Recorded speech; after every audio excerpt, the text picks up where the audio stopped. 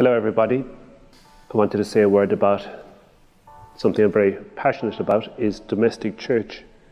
Really important that our homes, our families, are church at prayer. So I'm really thinking and praying about how we can help our families to be a place of prayer, our homes to be places of prayer, and how we can build up faith in families and how faith can be handed on to children. So one of the key things to do is to pray at least once a day as a family.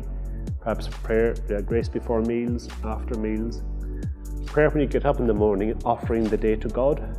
Prayer before going to bed at night, giving thanks to God for the day and praying for a sound sleep at night. When we come to sacramental preparation, it is really important that sacraments are built on faith. Because without faith, we're building on sand.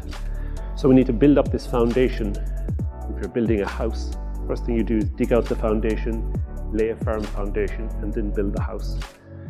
So this is foundational work of praying together as a family and building up this across our parish. So I'm grateful to families and parents who have been helping with this, sharing what they do at home.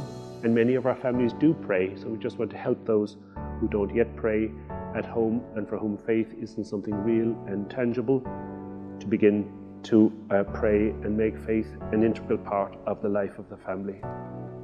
So domestic church is something we're hearing more and more about, something I think we really need to work on and promote, so that our families are places of prayer and that faith in Jesus, the Son of God, is handed on, so that when we come to Mass, we are truly a faith community, a believing community, a praying community, believing in God, the power of God, and in His Son Jesus, and in the power of the Holy Spirit. So let's pray for domestic church, that we might build this up in our parish, in our families, and in our homes.